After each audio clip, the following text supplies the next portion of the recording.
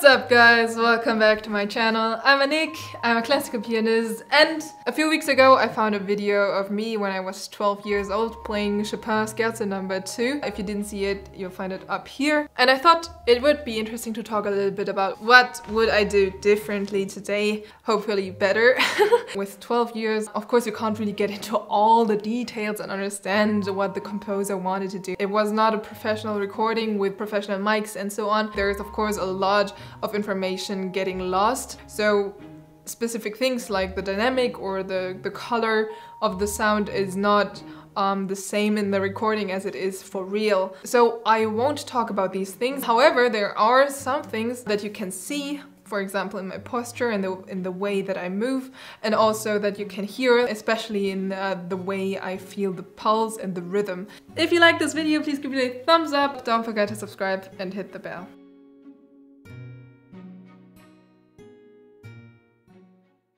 Okay, let's talk about something that is very obvious, which is my posture. The posture became an important topic for me. In this video, you can actually see that the way I'm sitting is a little bit leaned forward, so I'm always like pushing my body into the piano a little bit. I think this has different reasons, because back then I didn't know how to create a big sound. You can actually see this in my movements.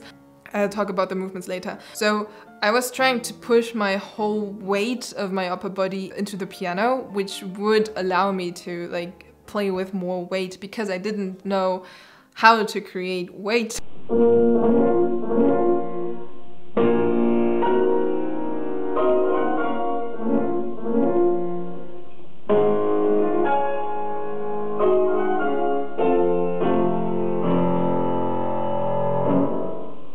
In the video I'm pushing my body into the piano while I'm going up here, like and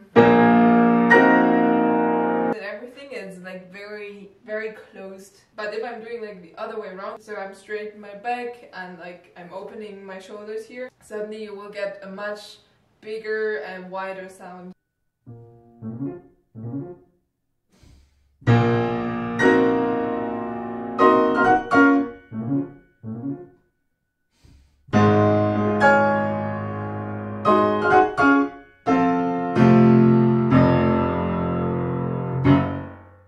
I think it was a little bit difficult for me to find a good sitting height, a good sitting position. With 12, the proportions of your body are often not like really, you know. And as I didn't know how to create a big sound or a loud sound without playing like violently, I was like trying to push my whole upper body into the piano and to play with this weight basically. I started to push my left leg back all the time so I can push my upper body into the piano more, and it became something that was very normal to me, and I was like playing all of the time with my left leg pushed back. And I have to really relearn this when I started to study, and like really relearn how to get a good posture. I think I will do a little video about the posture, because I think this is something that is really underrated. Many people do not know what is important about the posture. I also didn't know before I started to study, so let's do a little video about this. Like I said before, the other thing is the movements I was using to create a big sound. I didn't know how it works. I felt like I would have a lot of control by doing this, playing into my body with my elbows basically. Sometimes it might work for specific exceptions, but normally for 99% of the literature, when you want to create a big sound, it's the other way around. This way you have much more freedom to use your wrist and your elbow, and like everything else can breathe and open up, while this, it's just no control, you know. However, like I said, with 12 you just don't know, and I was trying different things, you know.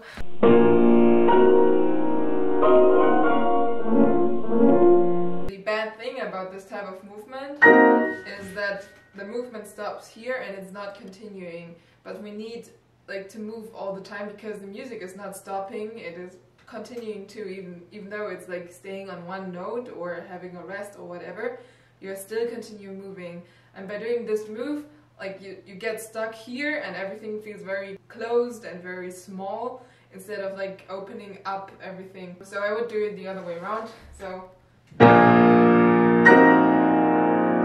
What you can actually see in this video too is that I was not really moving a lot. Now, music is movement, and if you are not moving, it's really, really hard for you to breathe together with the music, to move together with the music, and to create like the right sound on spot without like thinking a lot and like doing a lot in your head, basically. But for me back then, I was 12. I didn't know so much about piano technique. I didn't know so much about how to create the specific sounds that I want to have. And also, I didn't really like to use my body, you know. It is the specific time of your life when your body starts to change and, you know, you feel a little bit insecure and so on. When other people told me, yeah, you have to move more, you have to do a little bit more show and like show that you enjoy it. It was a little bit awkward, you know. There are some recordings of me when I was like 15, 14, where I was trying to do more movements because people told me to do movements.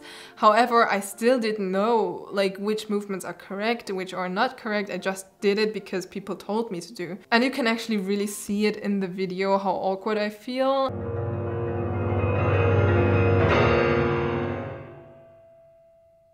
In my personal opinion, I think it is wrong to tell young children to like, you know, it's just a little bit awkward and it feels very wrong in my opinion. At least it was for me very wrong. Like, now I really understand every movement that I'm doing. I'm working on every single movement that I'm doing and I know why I'm doing these movements. This is a very, very big difference to what I did before because like I didn't know what I was doing. Just to tell me, yeah, you have to move, but not to tell me how to move was maybe not the right solution. The rhythm, my best friend.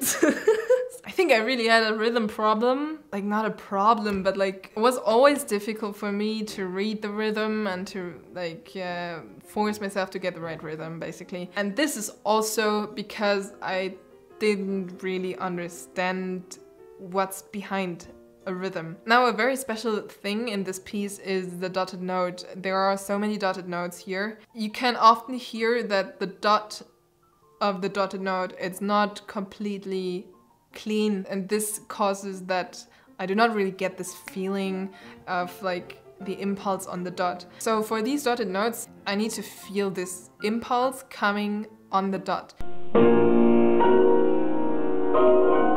To get the feeling of the impulse, I need to feel it in my stomach. So it's yum, badam, bam, and this impulse comes from here.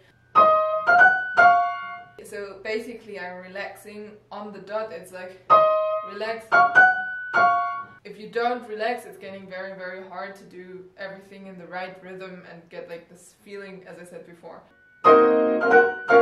I think it was not really possible for me to like play it very clean back then because also my hands were not as big as today. So maybe some chords were a little bit difficult for me to grab, which causes that the rhythm can't be so clean. For everyone who has a small hand and wants to play things like this and has problems, the first thing I would do generally is to understand what is the most important thing that I want to point out in this music.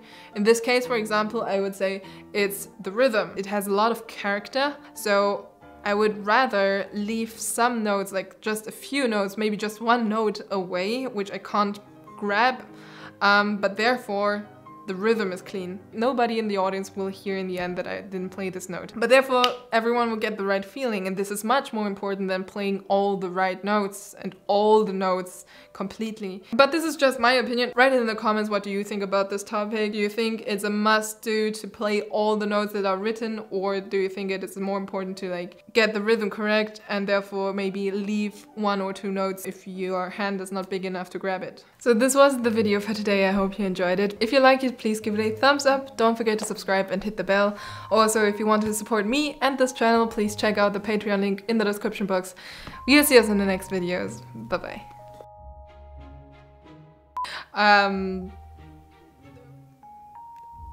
Yeah.